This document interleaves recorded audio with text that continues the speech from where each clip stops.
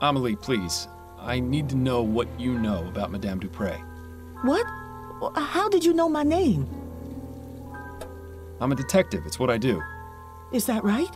Well, I don't like people spying on me. I'm sorry, but I don't talk to people I can't trust. Well, so much for that. I'm starting to think we've closed off all our pertinent leads for them. We should probably get back to Upton and let her know. I haven't got anyone. It's all been dead ends. I'm sorry to hear that. It seems poor Mr. Martin will have to take the blame for this after all.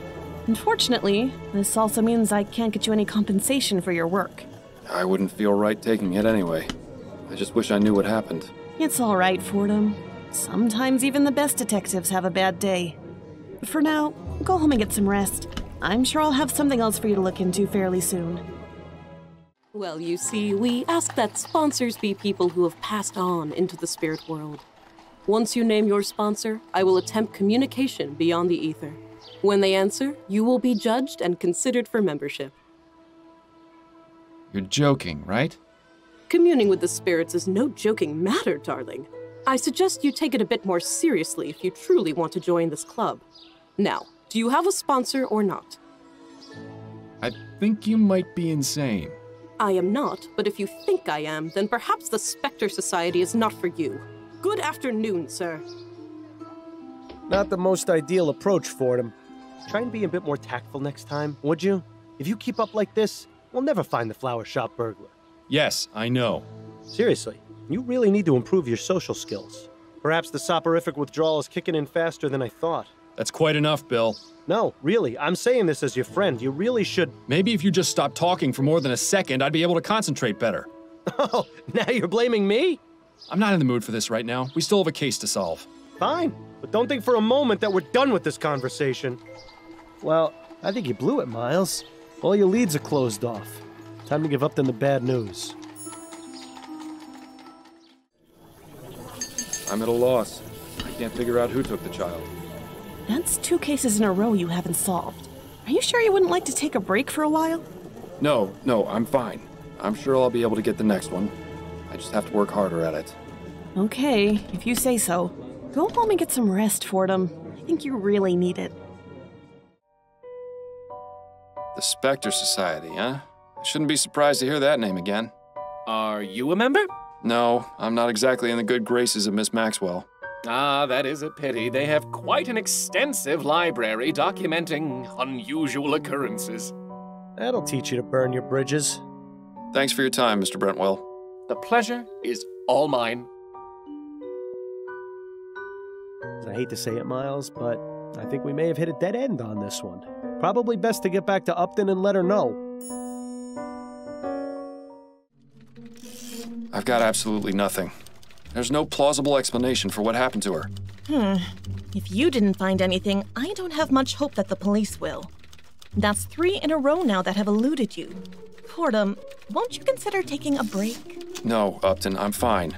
I'm confident I'll pull out of this slump soon enough. I need to keep working. All right, if you say so. I just hope it happens soon. Well, not much else we can do here. I'll send you along another case in due time. Something tells me we've reached a dead end. You should give Mrs. Morgan the bad news.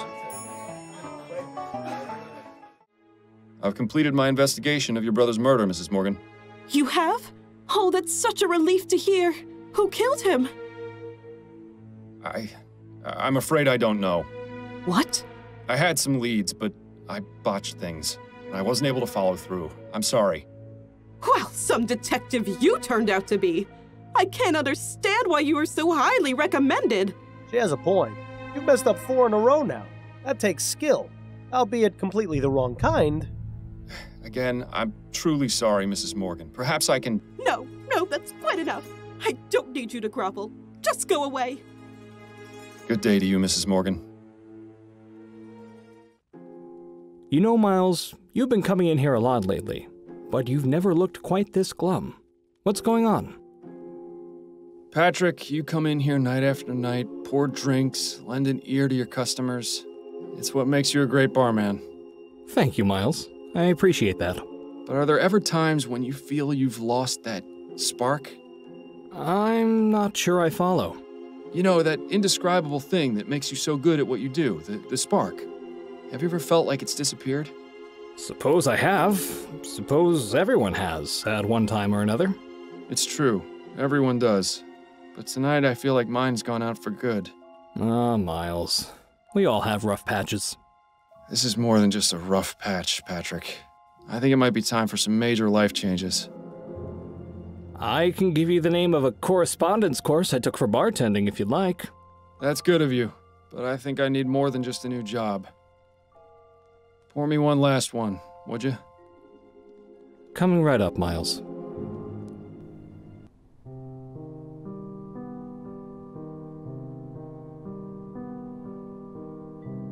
But it's only a few cases you haven't solved.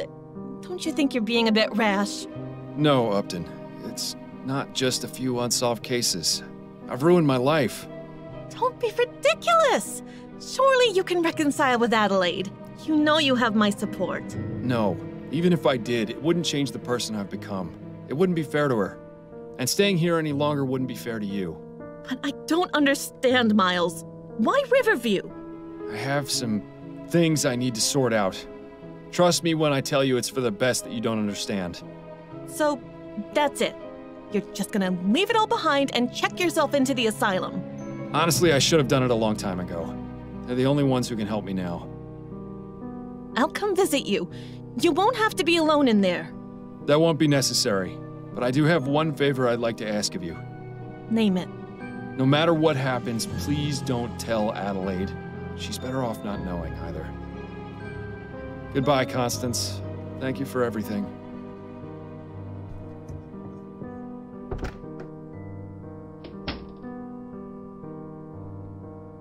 Well, I hope you're happy.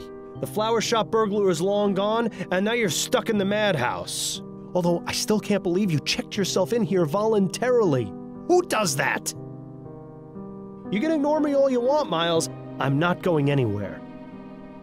Well, I suppose there is a bright side to all this.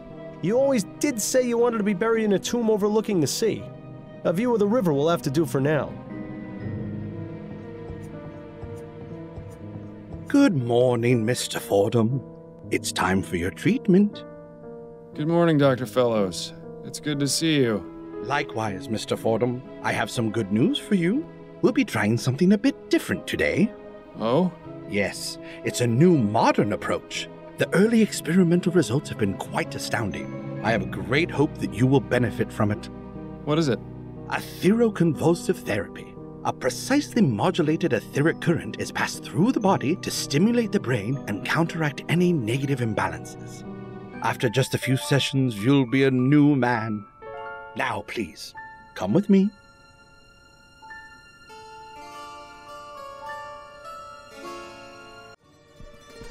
Those are some rather interesting decorations. Would either of you care to explain how they got here?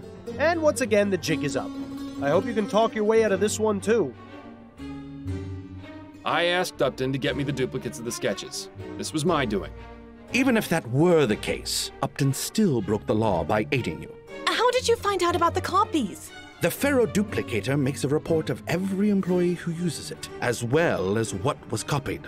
A rather useful feature for instances such as these. Wouldn't you agree? These gadgets are going to be the undoing of us all.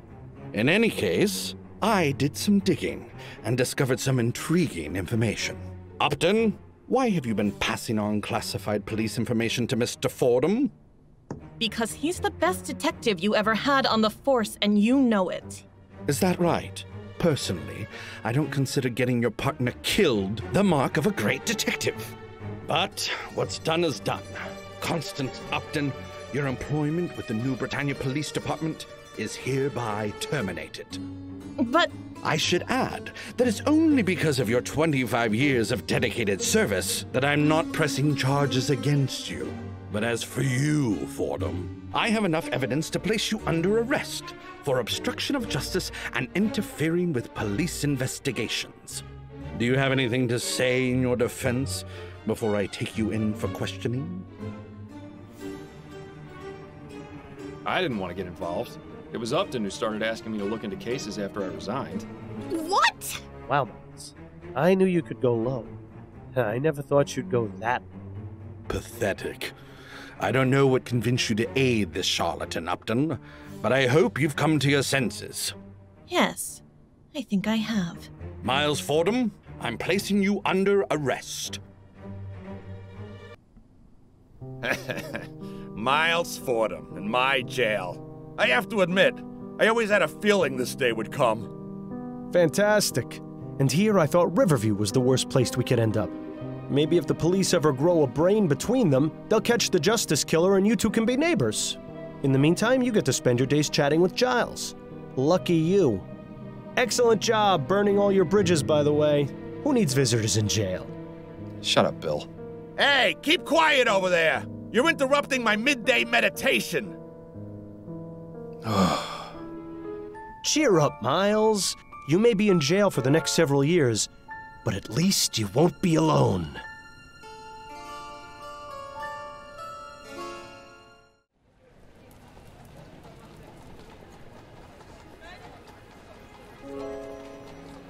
What happened? Where am I? You don't remember last night? Donaldson got the better of you. You've been out cold for hours. I suppose that explains the headache. Now, do you want the bad news or the worst news? Just give it to me. That wasn't our saboteur, and we've lost several hours. There's no way we'll be able to find the justice killer in time. Time to face the music.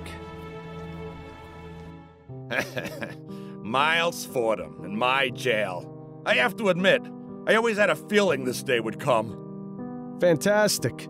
And here I thought Riverview was the worst place we could end up. Maybe if the police ever grow a brain between them, they'll catch the justice killer and you two can be neighbors.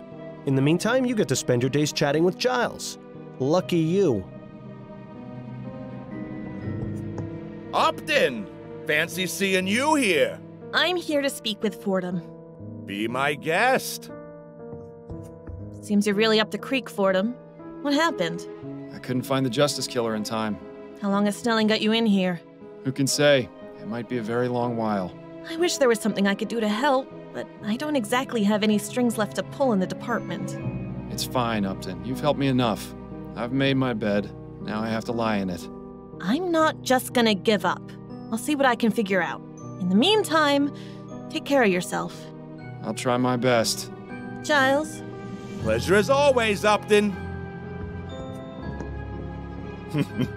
She wants me.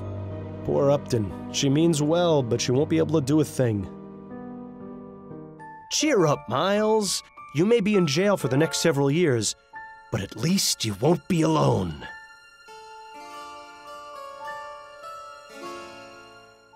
Fantastic.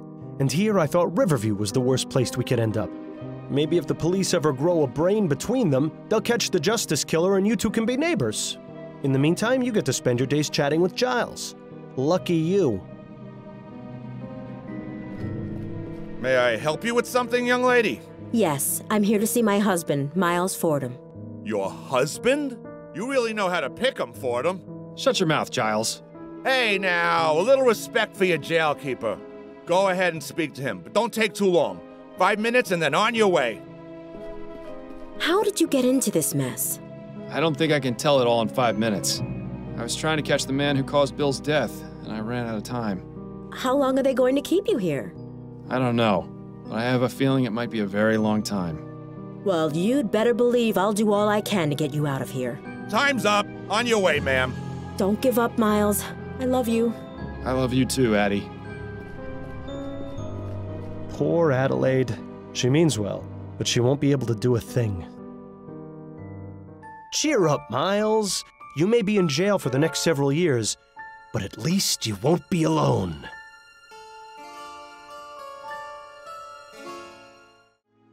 Fordham, I think the pieces are all falling into place.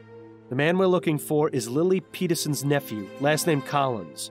We know his motive and how he chooses his victims. All we have to do now is locate him. But I think that's best left for the morning. It's getting rather late.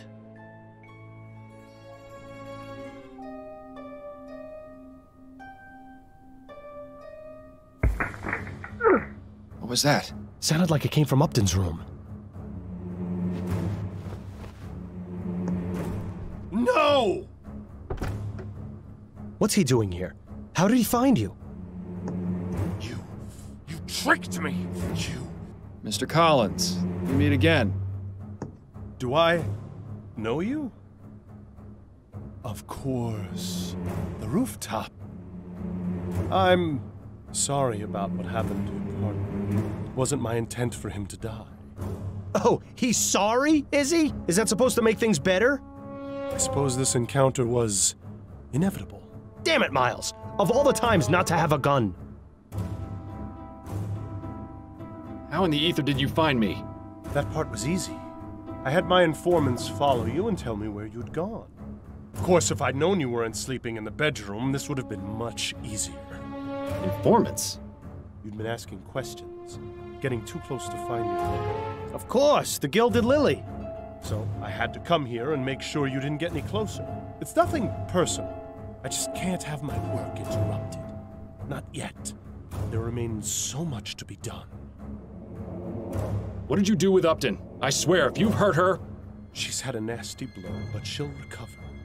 Luckily, I realized my mistake before it was too late. You mean you're not planning on killing her too? No! Why would you even suggest that? Bit of a sore spot there, it seems. Why are you murdering people? I'm doing the world a favor. How? By bringing justice to those who deserve it. You consider shooting people in the head justice? I don't expect you to understand. All these killings. It's because of what happened to your aunt and mother, isn't it? So you do understand. Lily and my mother both died senseless, violent deaths. The men responsible were cowards. Wasn't one of them your father? Yes, but at least he realized his mistake and did the honorable thing. All these other men, they went on as if it were nothing, as though violating the trust and sanctity of their so-called loved ones didn't matter. It's sickening. They needed to be taught the error of their ways. You said there was still so much to be done. How long are you planning on continuing this? As long as it takes to scrub the city of its filth. And then what? You'll just go back to your ordinary life? My life will never be ordinary again. Once I'm done here, I can always go somewhere else. There's plenty of work to be done in this world. Wonderful. A vigilante lunatic. Just what the world needs. I can't let you continue this madness. The killing needs to end. Surely you, of all people, can appreciate the need for justice. There are other ways of upholding justice, Collins. Ways that don't involve mass murder. The system is broken. Criminals get away all the time. You know that. Only too well. I admit I came here to kill you. It was against everything I believe in, but it seemed necessary. But you comprehend my situation. You understand my reasons for doing what I do. Understanding is not the same as approval. But it is the first step. Is this bastard really suggesting what I think he is? All I ask is that you allow me to continue my work in peace. You looked the other way once before. You can do it again. You're right. I did look the other way, and it wound up costing my partner his life. You're out of your mind if you think I'm going to just let you keep killing. Damn right, Miles. This has to end. Then you leave me no choice.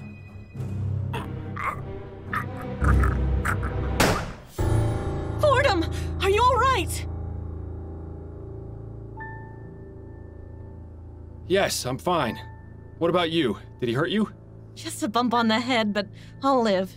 So this was the Justice Killer? That's right. I'm sure Snelling will be pleased to know you put him out of commission. I don't give a rotten fig if he does or not. I'm not going back to work for him. No? Then what will you do? Later, Miles. We'll figure something out. You stay here with Mr. Justice. I'll go and summon the police.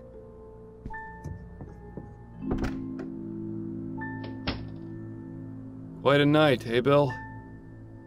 Bill? Are you there? Bill?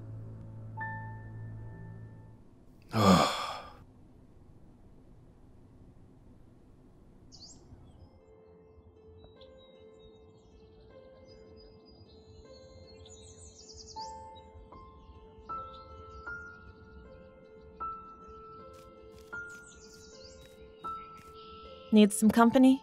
I'd like to be alone for just a moment, but thank you.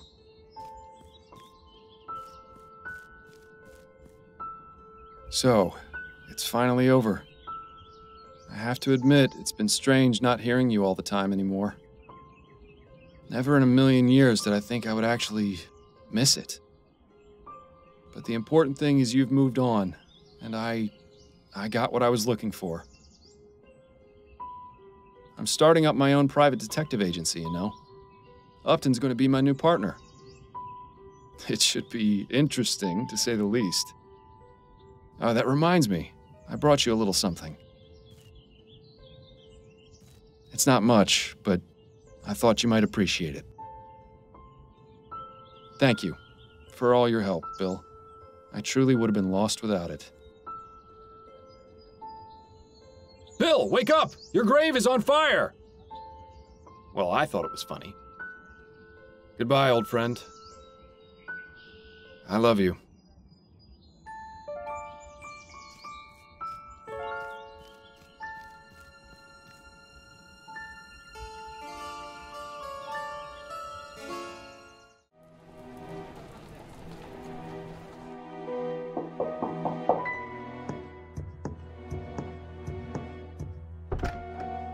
Samuel Collins? Yes? I'm Terrence Shackley from the Labor Department. I wanted to ask you some questions about your employer at the docks. Oh, of course. Please come in. I'm sorry, what did you say your name was? Terrence Shackley? But it's not my real name. I just used it to get into your apartment. I believe you did something similar at the Houses of Parliament with Mr. McDonough. So, you're Fordham, the one who was snooping around at the Gilded Lily. Indeed. We meet again, Mr. Collins. Of course. The rooftop. I'm sorry about what happened to your partner. It wasn't my intent for him to die. Oh, he's sorry, is he? Is that supposed to make things better? I suppose this encounter was inevitable. But I admit I didn't think it would be this soon. So, you're here to arrest me. That's right. Samuel Collins, I'm placing you under arrest for the murders of Percival McDonough, Burley Cause, Ennis Bowditch, Hannibal Kirkland, and Reggie Willingham. I told you once already, Mr. Fordham. I'm not going to jail. Every one of those men deserve what they got. Why do you say that? None of those men killed anyone. No. What they did was far worse. Inexcusable. Unforgivable. I had to make sure justice was done. I understand your reasons, but that doesn't mean your actions were justified. You need to pay for your crimes, one way or another. My crimes? What about theirs? If not for me, they would have gotten away with them. There are other ways of upholding justice, Collins. Ways that don't involve mass murder. The system is broken. Criminals get away all the time, you know that. Only too well. But you comprehend my situation. You understand my reasons for doing what I do. Understanding is not the same as approval. But it is the first step. Is this bastard really suggesting what I think he is? All I ask is that you allow me to continue my work in peace. You looked the other way once before. You can do it again. You're right. I did look the other way, and it wound up costing my partner his life. You're out of your mind if you think I'm going to just let you keep killing. Damn right, Miles. This has to end. Then you leave me no choice.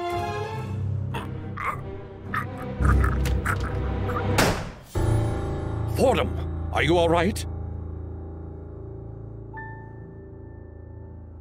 Yes, I'm fine.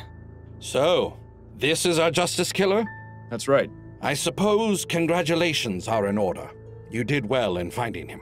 Thank you, Chief Snelling. I'm glad we were finally able to work together. Yes. Well, I'm glad you weren't so brash as to confront him without notifying me first. Perhaps there is hope for you yet. Now then, I'll go get the other officers so we can lock down the scene and remove the body. Wait here. Quite a night, eh, Bill? Bill? Are you there? Bill?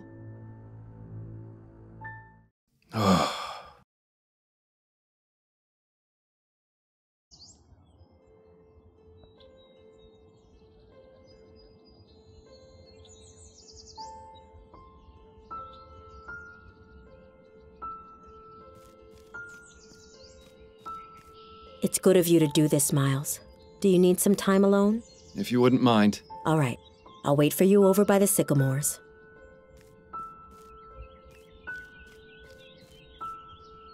So, it's finally over. I have to admit, it's been strange not hearing you all the time anymore. Never in a million years did I think I would actually miss it. But the important thing is you've moved on, and I got what I was looking for. I'm starting up my own private detective agency, you know. Addie and Upton are going to be my partners. It should be interesting, to say the least.